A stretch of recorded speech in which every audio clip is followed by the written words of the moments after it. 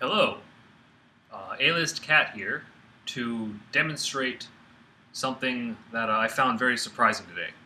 So when I first got Bitwig, I immediately plugged in my various off-board MIDI gear and discovered my NanoKontrol no longer worked in the way to which I was accustomed. Meaning that, when I hit my sliders and such, as you can see, the tracks did not respond appropriately. So I thought, oh no, this is all broken.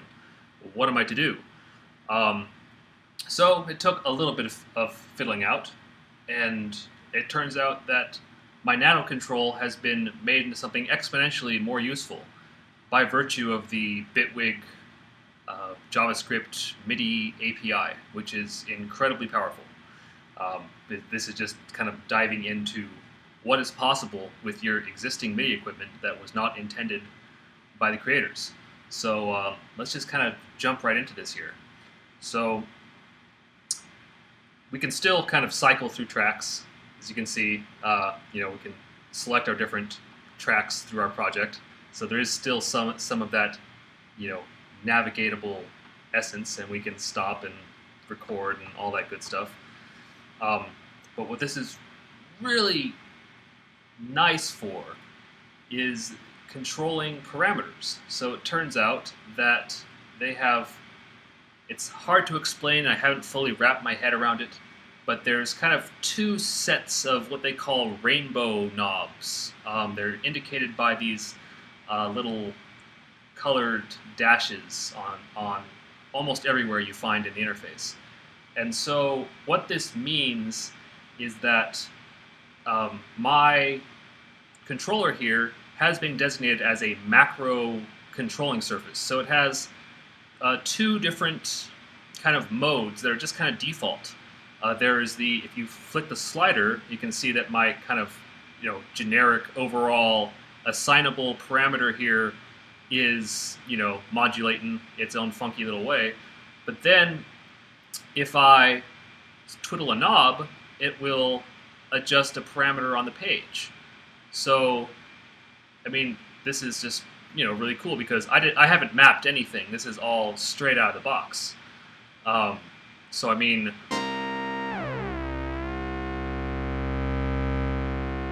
doesn't that sound sweet?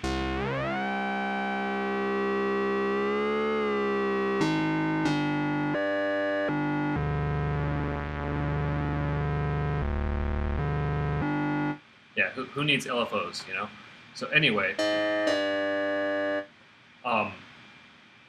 I can change parameters automatically, but then as I switch through, you see I just switched to another track here, and it pulls up a new set of rainbow dials.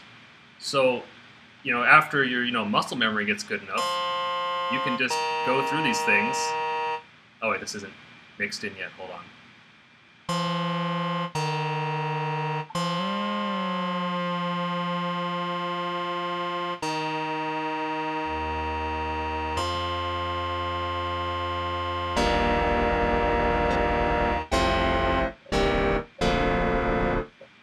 So yeah, okay. So we go switch off the filter. I mean,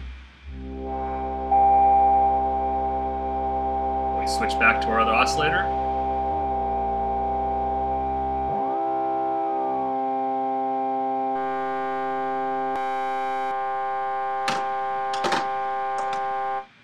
I took apart my studio a little bit so I could shoot this video because I don't have the vertical depth to show you the NanoKontrol, so I just want to.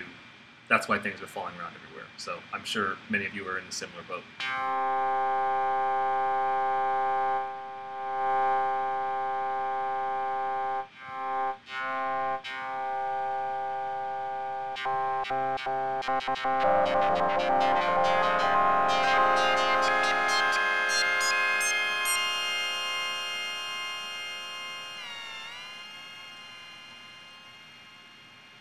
Alright, so fucking cool, right? Check this out. This is like where it gets ridiculous. I haven't pretend I haven't touched the mouse, because I really haven't, to do all this patch modulation to make this thing happen.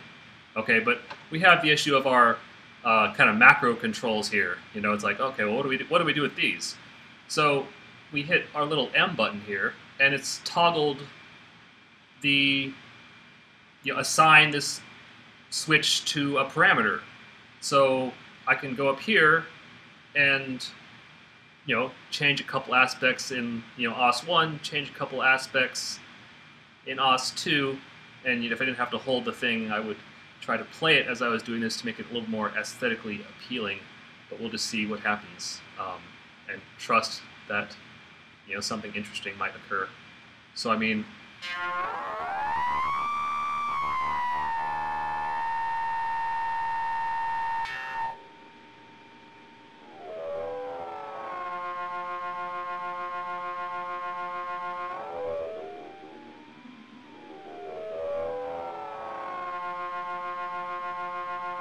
So that's just one.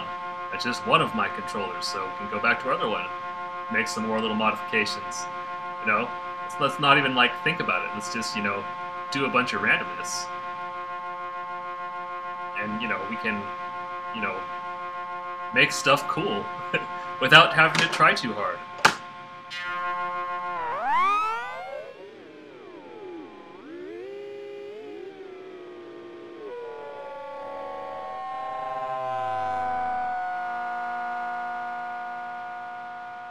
So, I mean, that's just fucking cool. Like, hands-free, repurposing of my existing device to make music. I mean, this is just like the tip of the iceberg, guys, and I'm really excited about this. My jaw literally hit the floor, and I wrote Bitwig messages of love because this is amazing. And then of course we can scroll through patches like this with these little buttons, and it's kind of cool. We can kind of filter down to a certain type of patch, and or even a certain author, which is cool because I kind of don't like presets, so I wanted to stick with my own presets.